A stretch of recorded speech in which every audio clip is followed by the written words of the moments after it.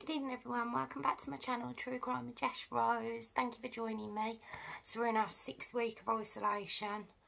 Feel like I'm slowly going mad, but we're all safe. Still, I hope you are all too and staying safe.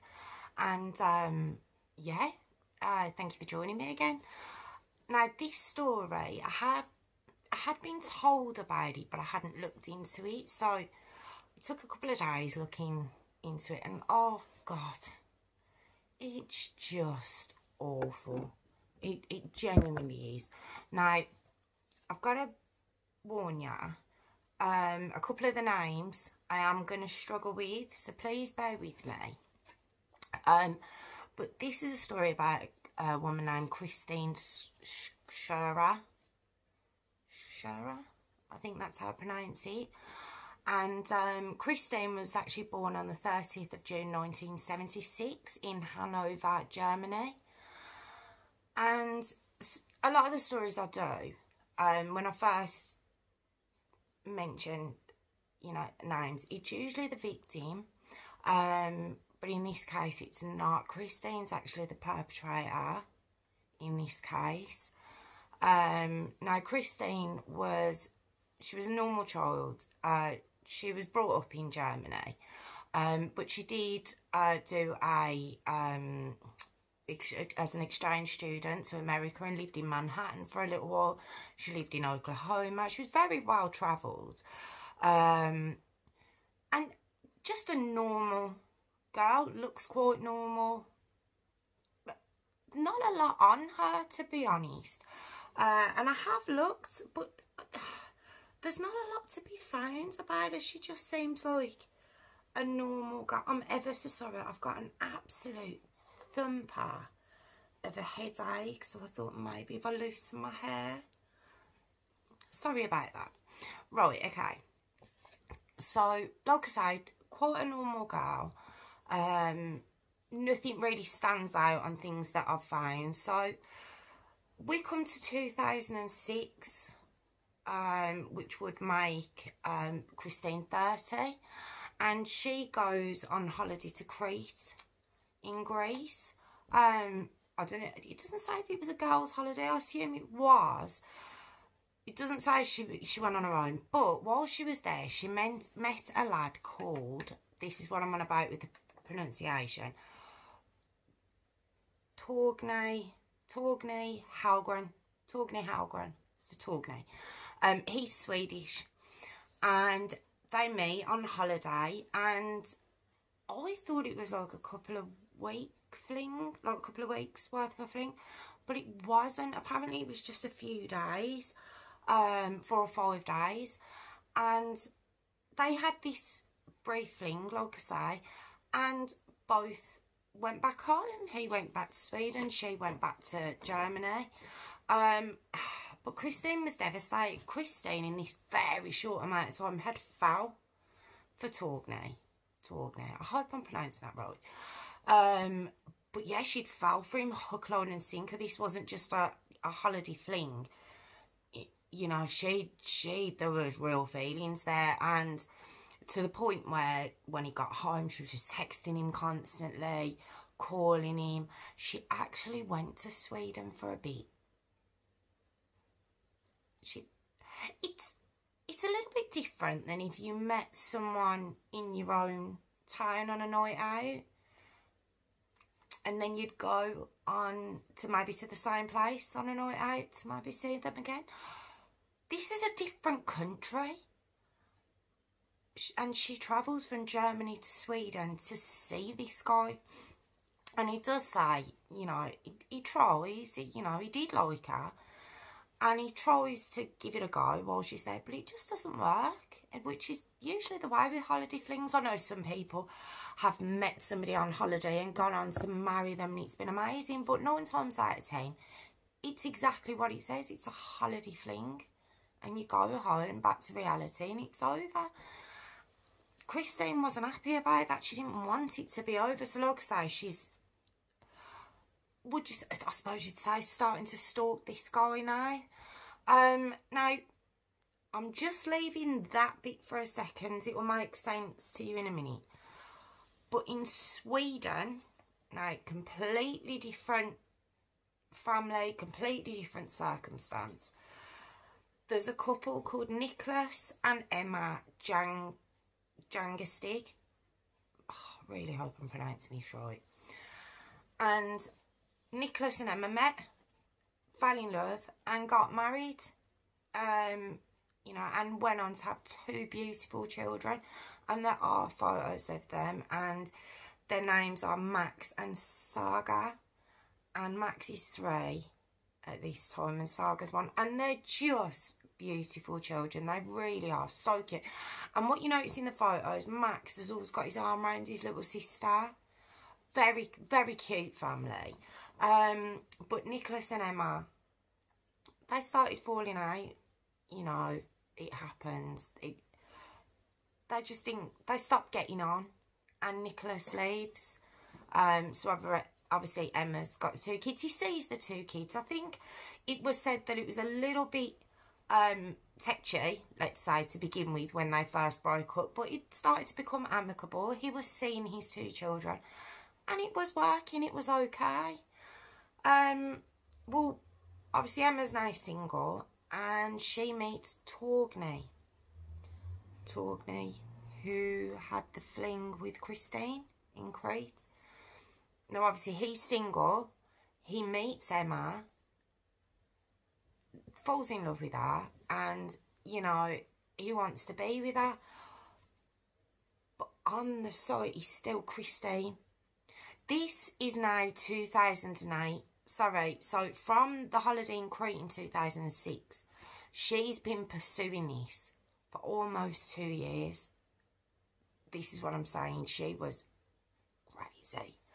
You know, I'd already told you she followed him back to his country. By this point, she was making up pregnancies that didn't exist. She was threatening suicide 2-3 times. You know, she just was not taking no for an answer. And because Torgny now had met Emma and was in a, you know, he really liked this girl. He loved her 2 children.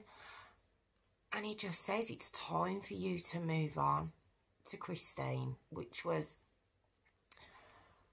it was a red rag to a bull, whatever cliche wants to be thrown at it, but it was just, it wasn't the wrong thing to say to her, but possibly the wrong thing to say to someone like Christine, because she didn't take it well at all. Now, Christine, on March 17th, 2008, she travels to Arboga, which is in Sweden, from Germany, obviously. It's not round the corner. She's gone to another country. But this time she's not looking for Torgny. She's looking for Emma, because Torgny's had to be quite brutal with her and say, I'm in a new relationship, we're very happy. You know, I think by this point he'd moved in with Emma and the kids, and that's it. You've got to move on. And like I say, Christine, she couldn't get her head round how he could be in another relationship. She didn't get it. After 2 years, really, you still don't get it. So somehow it's very sketchy on how she found out Emma's address, whether Torgny gave it to her innocently. Whether she was following them, I don't know. That's very sketchy when I've looked online and tried to look at different forums. It doesn't actually say how she got Emma's address and the kids' address. But on the 17th of March 2008, Christine turns up at Emma's house in Arboga in Sweden. And all she had in her hand was a hammer when she turned up at the door. Now Emma, I've seen the house, lovely house. It looks lovely where they lived. And Emma opens the door, and you know what kids are like. When the door goes, they run too. And when Emma opened the door, Christine was stood there, and Christine proceeded to lay in to Emma with the hammer and hit her 15 times on her skull. Now, little Max, like I say, who was 3, you see in the photos, he seems like a really protective little boy, and he tries to protect his mum from this woman who's coming and is trying to kill her. And she turns the hammer on Max, and she hits Max 25 times with a hammer. He's 3. And then little Saga, it just gets worse. Little Saga, again, only 1, very cute little girl, not far from her 2nd birthday. She'd run, she ran and hid, and I just thought, what a clever little girl. But Christine found her, and it was said that most of her fury, for some reason, whether Saga looked like Emma, I don't know, there's no explanation, but her anger and fury was mostly taken out on little Saga. And the word used was her skull was obliterated. Oh, it's just so hard to say. Because I want to tell you the information, but I'm trying to not take in what I'm saying to you. Because it's just, when you think about what must be going on in your head to do that to a little boy and girl, let alone their mum. You know, you hear all the times of scorned women and, you know, stalking, and she doesn't get over things, but the kids, there were 3 of them, like, why? What was going on in your head? But I suppose for a girl to go to another country, again, not for the first time, it was actually said that she was seen. Now, this happened on March the 17th. It was said she was actually seen on camera on the 14th and the 16th. So it was possible she was trying to find where they lived for a few days before she actually found Emma's house. You know, so she's stalked to completely annihilate a whole family to have this man who doesn't want her. He'd been single all that time before he met Emma. He didn't want her. He even gave it a go. I mean, when she turns up in Sweden after a fling in Greece, it'd be like, ooh, you know, there'd be warnings there, red flags, but he tried to give it a chance then. And it didn't work. It didn't work. She should have just gone on. And he kept saying to her, you've got to move on. And like I say, these fake pregnancies and I'm going to kill myself. And it's like, originally when I heard of it, I thought, oh God, after 2 weeks. But it wasn't even 2 weeks. It was 4 or 5 days. So it said. Oh, yeah. Both children died at the scene. Like I say, Saga didn't stand a chance, and neither did Max. It was a hammer, for goodness sake. But Emma, their mum, survived. She did survive, and was able to, you know, testify to who had done it. But because Emma, at the time when they were found, was, you know, she was in a coma, she wasn't with it. At first, they actually, the police actually arrested Nicholas, the kid's dad.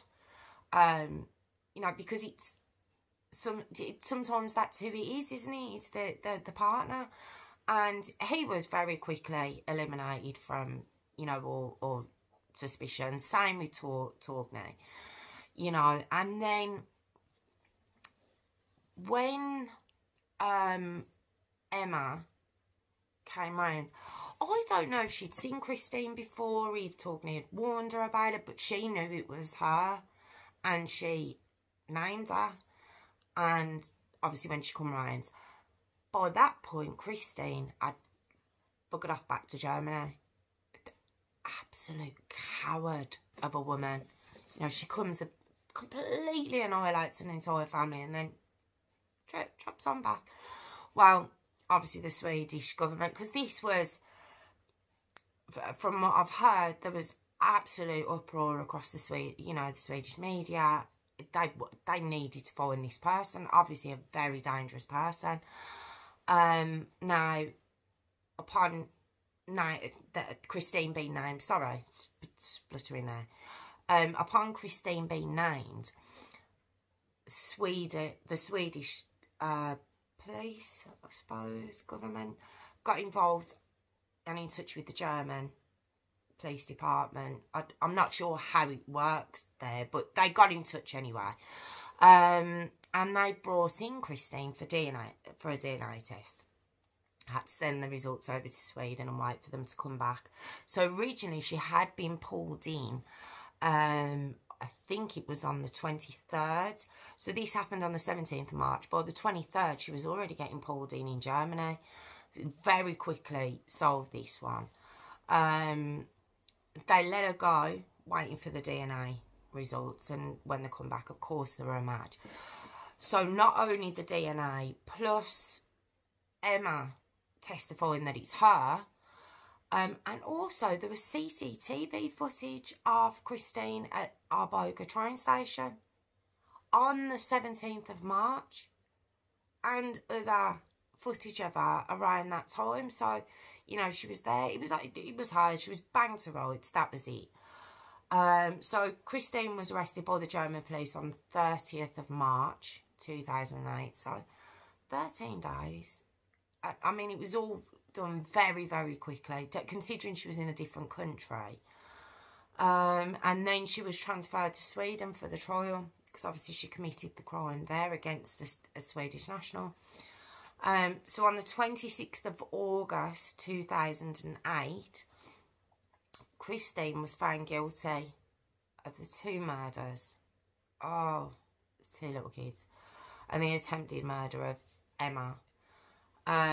She was sentenced to life imprisonment in Sweden, but she was actually transferred back to Germany 5 years later in 2012.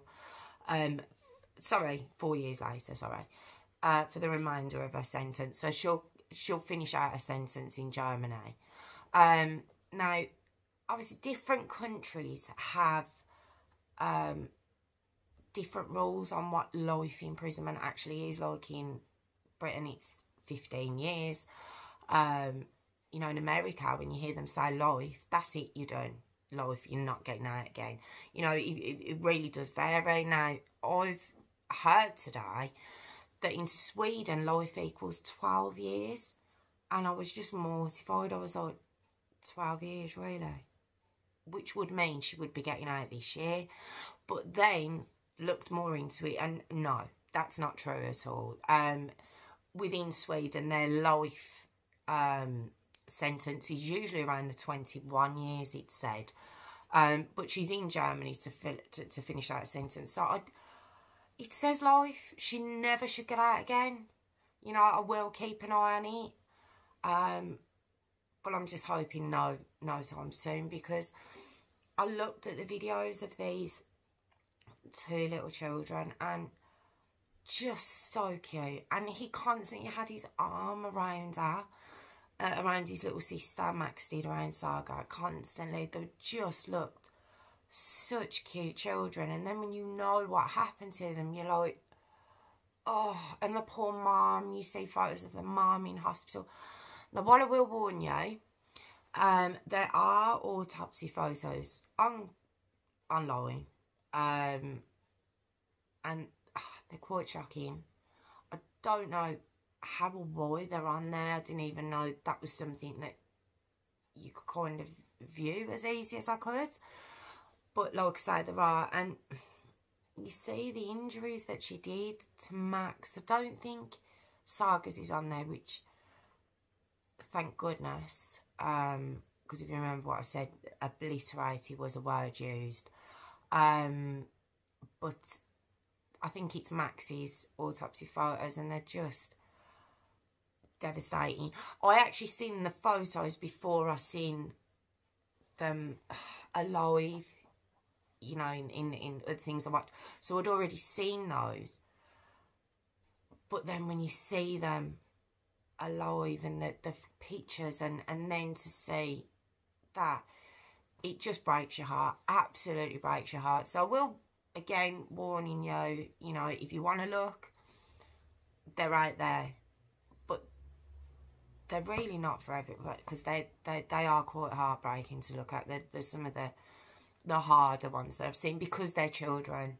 You know, they'd be hard if it was an adult, but because they're children, it's very upsetting. And yeah, I don't know what to make of this story at all. It's just so hard to how it connected. You've got these two very different lives going on, and purely through Emma, unfortunately, meeting Torgney. And I've got to say unfortunate, and she's got to think that too, and so's he, because of what happened.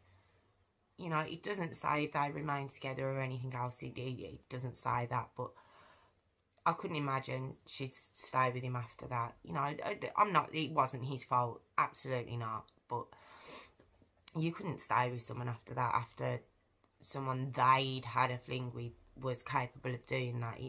I don't know, I'd question everything. And yeah, it's just so hard. And like I say, when I first heard the story, I thought 2 weeks at least, and it's still complete overkill, but I thought a 2-week fling, and it's 4 or 5 days, and for 2 years she couldn't let it go. I mean, it didn't say she was a loner, or, you know, there was anything mentally wrong with her. They did do a psychiatric evaluation before she stood trial. She was fine, perfectly normal, nothing wrong with this woman. You know, there's no feeble excuses that can be thrown out there in her defence. There are none. They actually tried to appeal it. I read straight after, they tried to appeal it, saying that Emma, because she gave her testimony, I think she gave it from her hospital bed, said she might not be of sound mind and she might not be remembering properly. What an insult. You wouldn't remember. You wouldn't remember. And it was said that the minute she's seen a picture of Christine, she was like, that's her. Of course you would know who it was. 100%. And to be questioned on that, I'd have been fuming. But like I say, the appeal was, you know, turned down, it was thrown out. She will do her life. And I'm just hoping it is life for this one, because she can't be out on the streets. She genuinely can't. She can't be free to walk the streets because she's not there. So yeah, I just wanted to do that one because I'd never heard of it. Like I say, it was actually a friend of mine that mentioned it to me.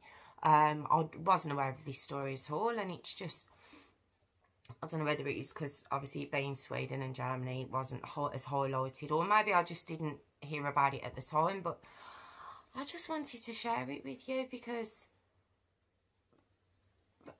be careful when you go on holiday, maybe. I don't know. I don't know what I can say about this, because no one in their right mind would behave like that, and yet apparently she was in her right mind.